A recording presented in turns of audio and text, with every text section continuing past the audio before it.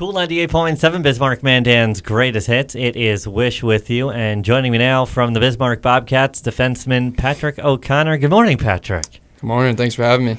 Well, it's great to have you.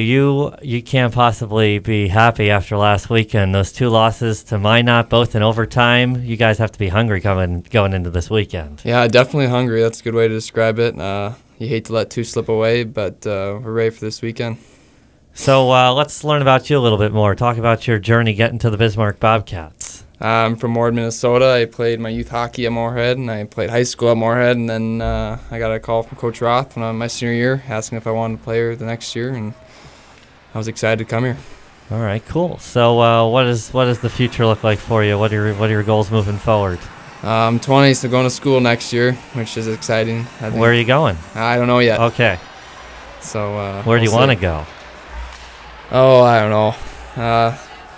Well, close to home or not close to home, but doesn't really matter. All right. Any place that exists. Basically, yeah. All right. Well, that works. That's pretty cool. And so, what do you want to? Obviously, I know you want to play hockey, but what do you want to study besides that? I think I'll go into business. Business. Okay. Cool. What do you like to do off the ice? Well, I live with Noah Borman, and we play Xbox. We play soccer sometimes. Well, not much anymore, but. We'd go golfing when it was nice out, which doesn't work anymore either. Right. So we got to find some new activities to do. But well, good thing you have hockey. That's a good winter sport. Right. Yeah. You guys have Austin coming up this weekend. What do you know about them? This will be the first time we play them this year. There's like any other team in our division. They're going to be good, so we got to come ready to play. So what was kind of the reaction after last weekend's game? What kind of things you talked about? You know, obviously, you guys first in the Central Division. You guys were playing really well. You did get the points going in overtime, but what's kind of been the mood this week?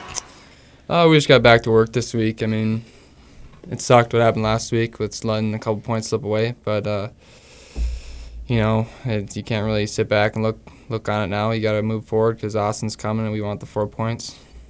All right, well, let me ask you, since you're sitting at a radio station, how early is too early to play Christmas music? What's the date that we should start playing Christmas music? I don't know. It's November now, so maybe it is time, but I don't mind it. I like Christmas music. All right, what's your favorite Christmas song? Oh, shoot. Now you're putting me on the spot. That's what I do.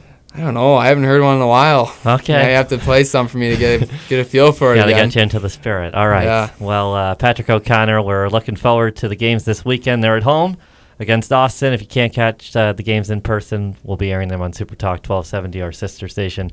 Patrick O'Connor from the Bismarck Bobcats. Thanks for stopping by this morning. Thanks again for having me.